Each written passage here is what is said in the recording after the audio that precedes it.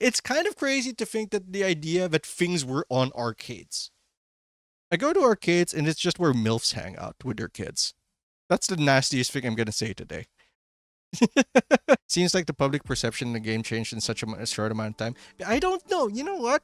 I've been on Twitter, stupidly, and I've been looking at that, and I saw that too. People were complaining about how it's like it's all offense. There's no defense. It lets green rankers get to Tekken God. And I'm like, what the fuck are you talking about? People predicted this. They'll be like, people hate Tekken 7 now. But when they see Tekken 8, we're gonna love Tekken 7. I feel like it's people just like skip, like the honeymoon phase is done. There's a number of reasons for it. I'm sorry, you triggered a rant. You triggered my rant card. There's a lot of reasons for it. One is because, you know, hate and anger and outrage sell stuff. I'm not saying that their views on Tekken 8 are unfounded, but I'm also saying that there is, you know, there's a quote-unquote conflict of interest for some people with how they present their ideas, as well as what ideas they choose to espouse.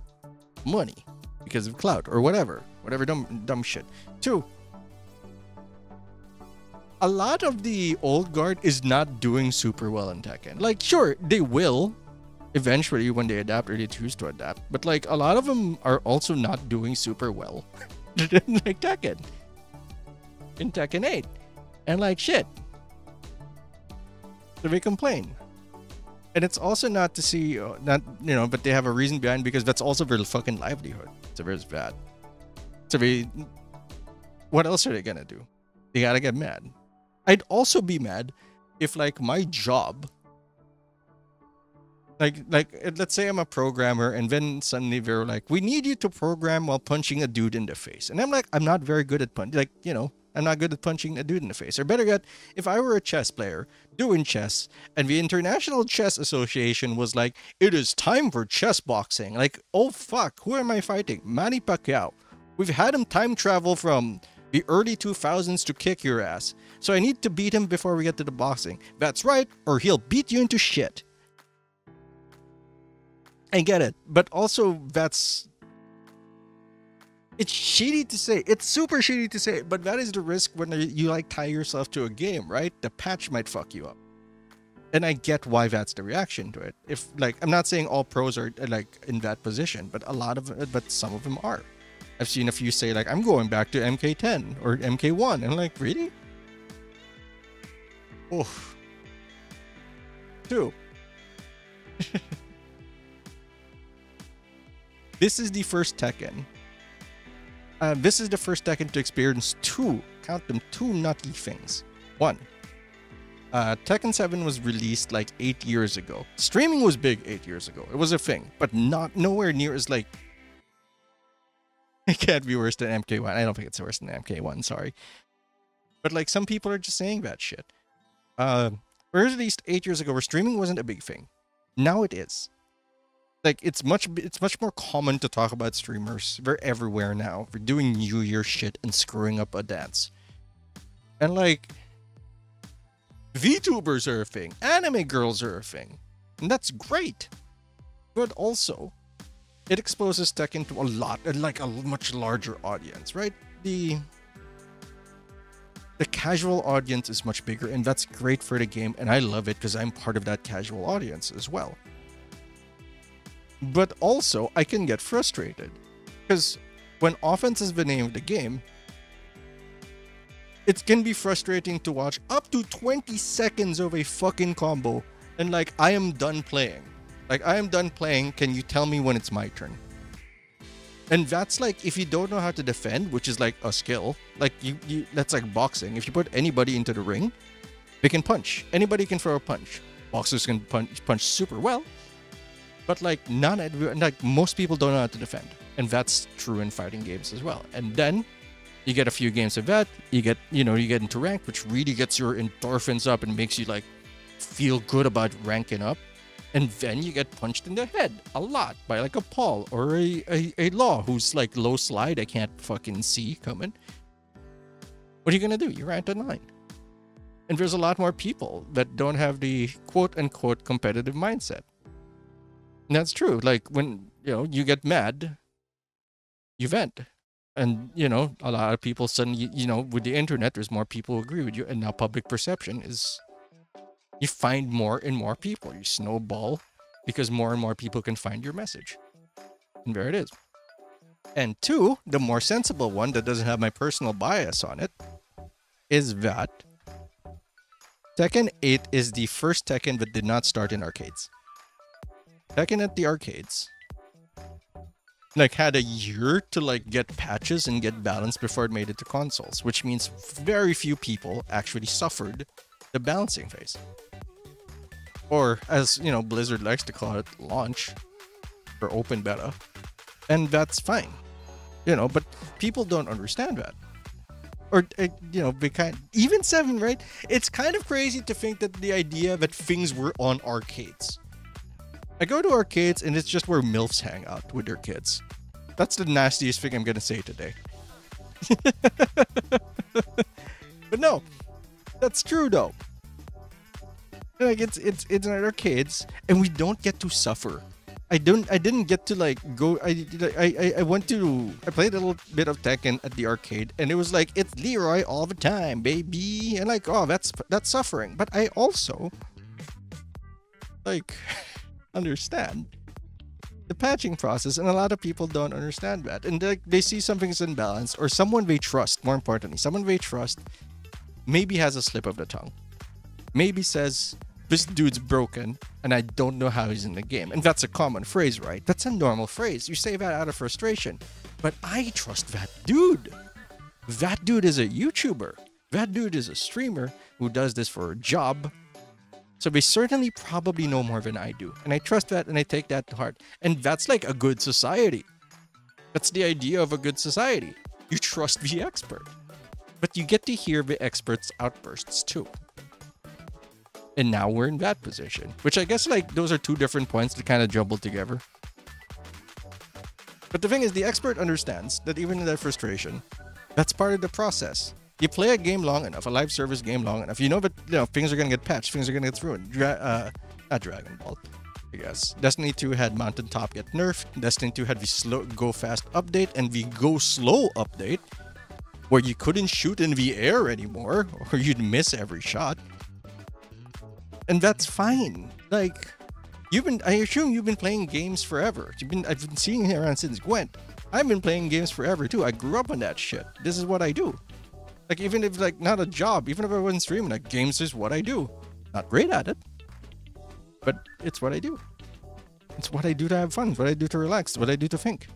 And I understand what patches mean. Something that I used to love is not necessarily Midwinter Update Homecoming. Yeah, those were suffering. I don't even... did the word copium even exist at that time? I'm not sure. I think copium was 4 years ago. I don't even know when Midwinter Update was like.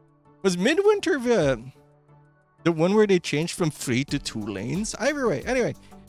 But yeah, that's the problem. And it's also fine from a consumer standpoint. To why isn't the game balanced? Why did I not get a product that works as expected? Or at least as I am expecting. 1, marketing.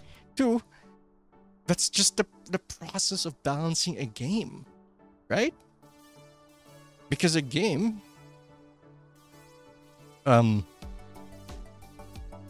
a competitive game especially, you can't test for everything. The best mechanics are not necessarily the best drivers, and the best drivers are not necessarily the best mechanics. QA can only go so far.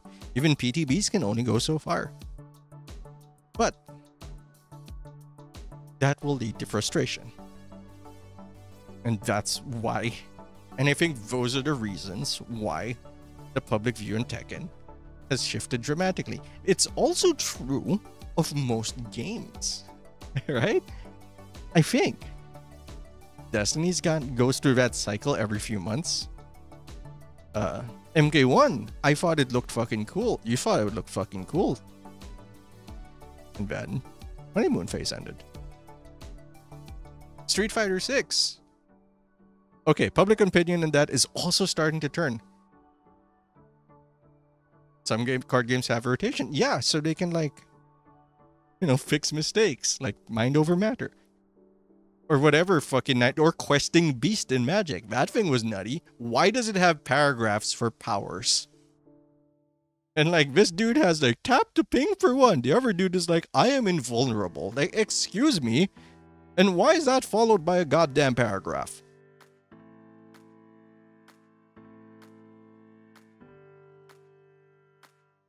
So yeah. I feel like I was midway through another rant there, but like, yeah, I gotta keep my blood pressure low. No, it's fine. And like, how do I put this? That's just live service cycles, I guess. No, that's what I was gonna say. SF6. People are now starting to complain about Drive Rush. I fucking love Drive Rush. I love the idea of it. It's like an offensive tool, and people are like, well, it's now just all offense to cater to the viewer. Well, yeah, that's where they get their marketing now. The game is changing through capitalism. And that's, right. Drive Rush is like this thing where you spend a bit of your meter to go forward. To like do a really quick dash after a parry. Or like it's a combo extender, I believe. So basically more offense. Like the heat gauge in Tekken 8, but like not once around. It doesn't put you into a state, but it does give you like advantage. And now, Go Face, basically. Yeah. Go Face is the name of the fighting game. And now there's like, I saw this thread, and I'm sure it's gonna go viral. Because like people are like, back when defense used to matter, back when defense was about skill. And like they have clips of like frankly impressive fucking defense from Marvel vs. Capcom. I think MVC 2, 3, something. I forget or even MVCI, I think. And I remember the defense Goichi had on Dragon Ball FighterZ. That was fucking beautiful. That was like, how do you break this man? You can give him perfect block strings all day and he'll just be like, I've got your ass. And now, it feels like an outrage cycle, doesn't it? And it's very tiring. It's like people are gonna bitch and then still play the game. Which is fine, because you bitch about things you love. I just wish it didn't feel so like manufactured. I just wish it came from a place that wanted to go to improvement rather than just anger. But the thing is, to demand that is also unfair. Because these are just people who are playing a game. They're not looking to the future in the company. Great, they don't have to. That's not our job. A company's profit is not my problem. Why do they brag when a movie makes money? Who gives a shit? Your shareholders give a shit. I don't. I'm here. I enjoy the movie or don't. I enjoy the game or don't. So it's unfair to demand them to be like, you should complain and try to make reasonable change. No, he's a consumer. He's buying shit. He's trying to enjoy what little time he has free from fucking work and getting buried by God knows what. And he's one of the blessed ones who get to do that, and you don't have to wonder, I wonder if they're gonna cut off my head today. Like, that's not his problem.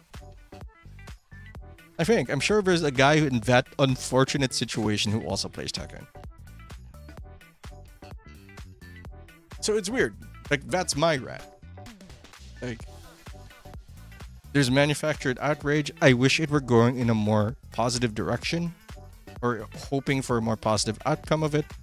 But also, I understand why that can't be.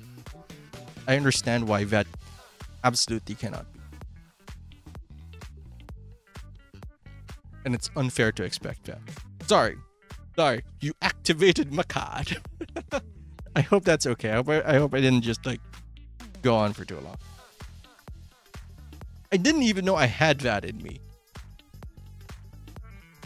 I hope I made sense, more importantly. Because like usually when I have a rant, I have it like, I kind of have an idea of where I want to go with it. That one was just like, because I fucking love Tekken.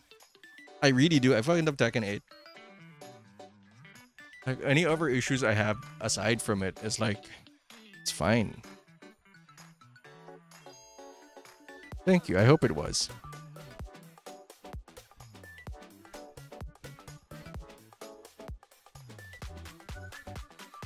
I love it. It's like the first fighting game I've ever really tried to be good at. I had a Paul that I was super excited to. Oh yeah, we have a battle pass. That's fucking shit too. we have. Before I go, I'm about to go. By the way, when I get some rest, I have some more work to do today.